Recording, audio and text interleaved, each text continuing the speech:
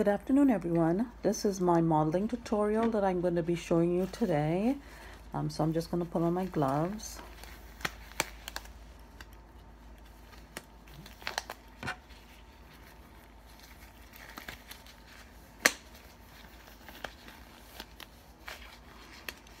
And I'm just going to show you a piece of the veining. I do use ultramarine blue very lightly, like I said before, and I mix it with the odorless thinner.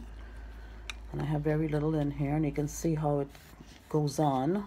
You don't want it to be too thick, but you just want it to be translucent. And I'm going to show you on the leg. I'm just going to put a vein in here at the side.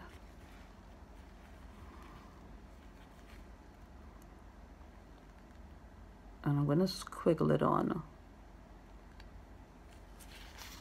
I don't know if you can see that. And then I'm going to take the edge of a sponge and just go like this with it.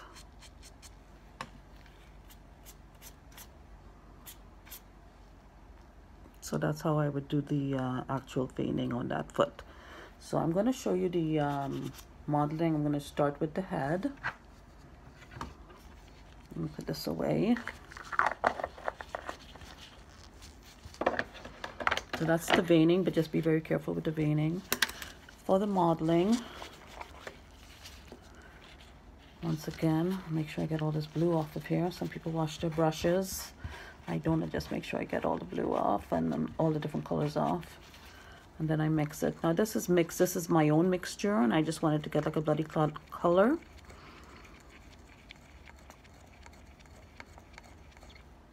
So as you can see that color there. I don't know if you can see that. It looks like the blood underneath your veins.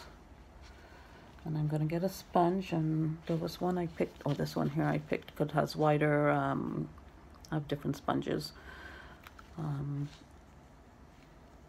Just wider holes on it. Check that out. I'm checking it on my paper towel there. And then I'm going to just pounce it on the back. So I've put my 2 layers, like I said on before earlier, of flesh coat that I made with the 04 and a little bit of red. And now I'm putting the modeling on. So you can see that there. And this is just typically what you do when you go around. You don't do the front of the face right away. You want to do it at the back.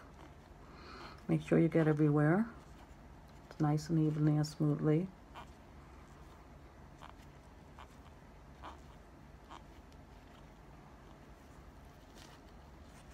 Anywhere I could leave it dark if I want. Anywhere that I find might be a little bit too dark, I would take the end of my sponge and I would just go like this lightly, and the dark parts will just come right off, just blend right in.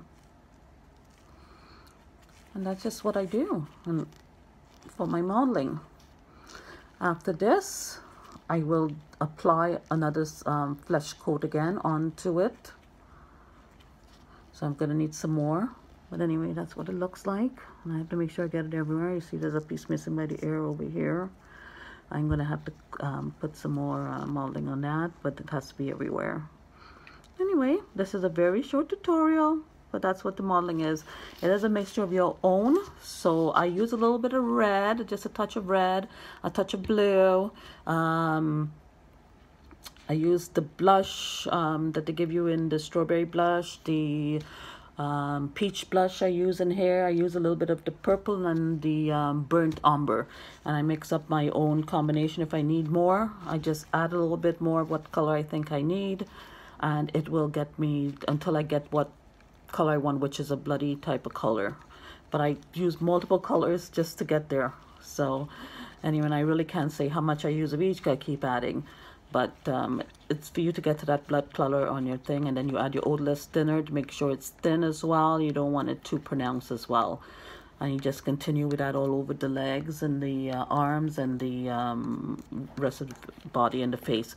For the front of the face, you would just do the, I do it some on the cheeks and the forehead, but I do that after when I hardly have anything left on the sponge. and just lightly do that on the front of the face. So there she is, the Aria kit, and I'll give you an update when she's done.